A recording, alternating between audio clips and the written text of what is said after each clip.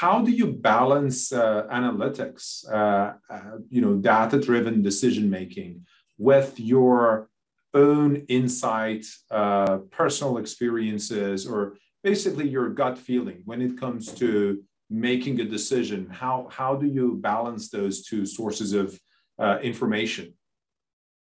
So that's fun. For me, that's the fun part. So we have our investment committee once a week, Niam, where we have a 6-person investment committee where I've brought diversity across the firm to sit on that committee, and we hear new ideas, we hear final presentations, and ultimately you have that final meeting, Niam, which is go or no go, final IC, and it's a 6-member committee. I'm always the last to talk. I let the room go first. I work around the room. I gather consensus. Certainly we're looking at the modeling. We're looking at the diligence. We're looking at the quality of the assets. We're looking at where the asset is located. And then by that point in time, we've already spent a lot of time with the management team. So we know who they are. We know their personality traits. We know their credit score. We know what is. And ultimately, you have to make a bet on humans. I know that sounds so inherently basic, but when you do get to final investment committee and the returns are right and the asset's correct and the business plan is good and you've done all the analytics and you've spent 3 months and you've spent $3, $4, $5 million, you ultimately have to come down and look across the table and say, that is someone I'm about to put multiples of billions of dollars into. Do I trust them? Do they have good character? Do they work hard? Do their employees like them? Does their family like them? I mean, there's so many factors that go into the quality of the human being. And I bet the athlete.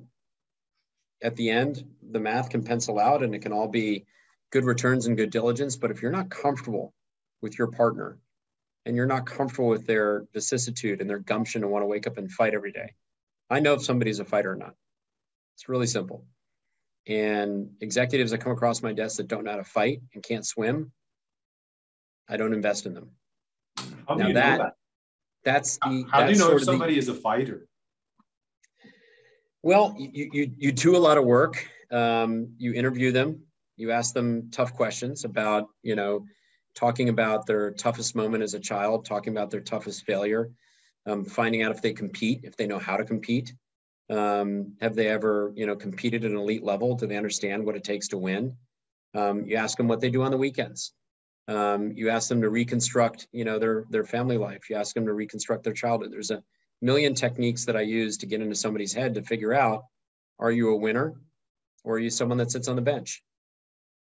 Sorry, Fabulous. It's a bit tough, but you've got to ultimately, find the inner workings of someone's desire to want to fight and figure out if they're up for the fight. Because not everyone, Niam, is up for the fight.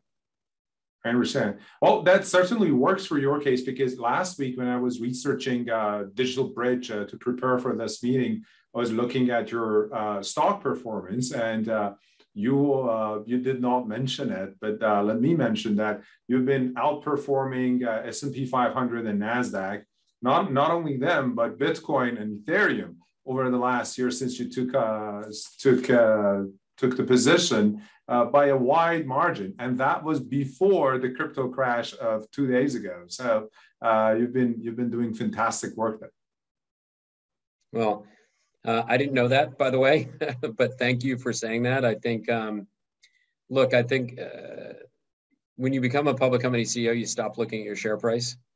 What I've come to figure out pretty quickly is if you consistently, Niam, beat your numbers, and you consistently put out clear guidance and your messaging is clear about how you're going to grow, and most importantly, how you differentiate yourself against your peer set, and then you can back it up with data on how you're kicking the shit out of your peers, that's how your stock price moves.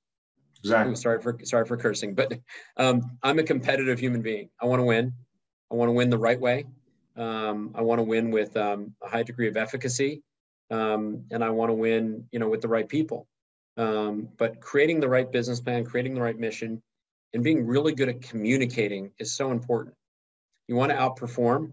You want your stock to work. You want your stock to perform.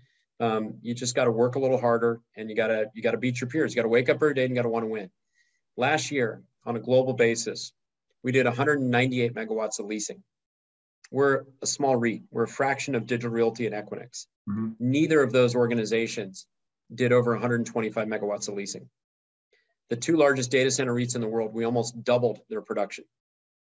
And we're the small, scrappy private guy. Why? We just wake up and we want to win. We want to punch a little harder, we want to move a little faster. That ultimately is what shareholders want to hear. Right. They want to hear that you're going to go out and you're going to work harder and you're going to win the hustle points.